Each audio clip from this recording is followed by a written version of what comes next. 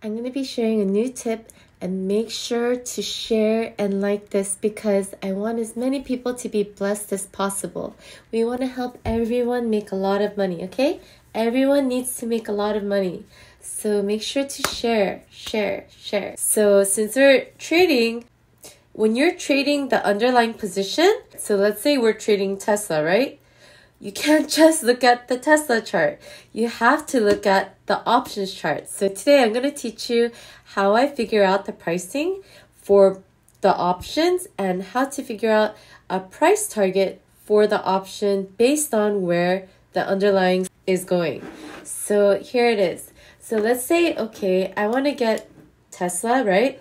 And today it was earnings. So, okay, now what do? We hit our target, right? So if you sold the short term, then here's what I do. I go to the stock, right? And then I figure out, okay, what's a good expiry I want to get? So let's say Tesla, I want to trade into next month after FOMC, and I feel like it's going to be bullish, and it's showing, okay, 5 points here, 13 points here, so next week, right? But what if it continues? So I'm going to give myself a little bit of cushion, maybe get the monthly, right? And so here I'm going to look at the expected move here, 20 points, and then look at 160, right? So normally 50 delta is supposed to be at the money, right? So you just add from 50 delta. So here's like 50. So add 20 points from 60. So it could be 180, right? So then you could right click. Look at here. So I'm going to right click. Go to quick chart.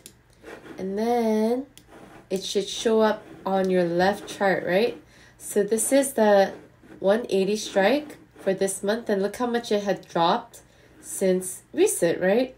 So then I can go closer, and then you see this volume on the daily. So it's still bullish going into continuation, right? So that means, okay, maybe I still want to like trade into this because the open interest right here, this blue line, isn't decreasing. And so how do I plan this, right? Is I go back and look at this chart. Okay, so here's when it was 382, right? So that's January 26, 382, but also, look, 1222. So then I go back to Tesla. I go back to 1222, right? 1222. Okay, so here, this line, we're actually above it, right?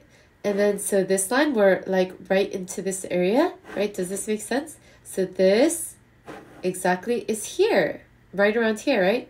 So what if it continues into like more momentum, which is this next channel, right?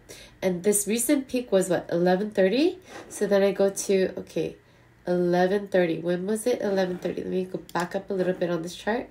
So, okay, so 1130 was when it was like $33, right? But remember, there's time decay. So we're going to target into this area, maybe if it continues, or maybe 180. Remember 180, like this blue line, right? So if we're aiming for 180, which was, again, this expected move anyways, then we think, okay, 180 into this range is this target, right? So we could possibly sell this for $17. Does that make sense? So I get the same date as the previous spike based on the expected move, right? So this is having an expected move going into 180 anyways.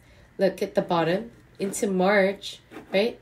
Well, I mean, to February, right? The expected move, February. Then I look at the option for this one on the same time frame, figure out, okay, when can it get to that 180, right? When was it 180? Let me see. Okay, 180, like right here, right? And then look at this date. It's like December, like early December, right? Early December is like right around here. And look at this price. So now my $3 option can go maybe even up to $15, $16, right? And then you just take out the time decay, however long it takes to get there. So always double check your option chart with your underlying chart and make sure there's not too much time decay for your delta to increase your options premium. Remember, each dollar is an increase of delta on your options. So if your delta is 23, and as it gets closer, it gets bigger and bigger, right? But remember, there's time decay. So you have to make sure this is increasing faster than the time decay. I hope this helped, and make sure you like and send me some feedback. Send me some love, man. Okay, love you guys. God bless you. Bye.